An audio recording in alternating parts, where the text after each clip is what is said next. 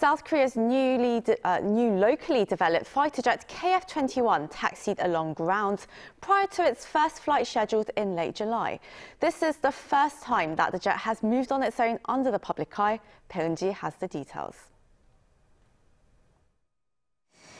A fighter jet slowly leaves its hangar at Sacheon Airport in Gyeongsangnam-do Province, located about 400 kilometers southeast of Seoul. This aircraft, developed by South Korea, is named the KF-21 and is now almost ready for its first flight. Ahead of its first test flight later this month, the KF-21 taxied across the runway at this production facility in South Korea. The homegrown jet is planned to complete its development phase by 2026.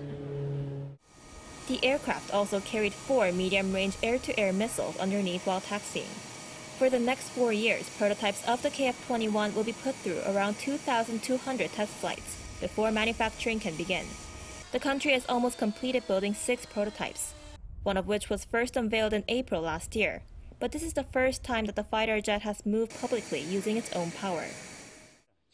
After testing the aircraft's stability and safety by having it taxied at low, medium, and high speeds, we will be able to go through the final process for its first flight, and the jet will finally be able to take off and make its maiden flight.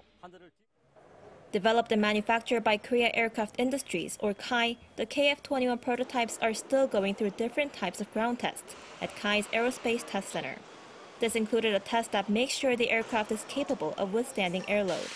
A few days ago, the jet also successfully tested its engine, and a long blue flame was seen shooting out the back of the aircraft. Developing the KF-21 is a key part of South Korea's project that's aimed at replacing its fleet of aging F-4s and F-5s. The country set aside more than $14.2 billion for this project, aiming to produce a total of 120 KF-21s. Bae Eun-ji, Arirang News, Sacheon.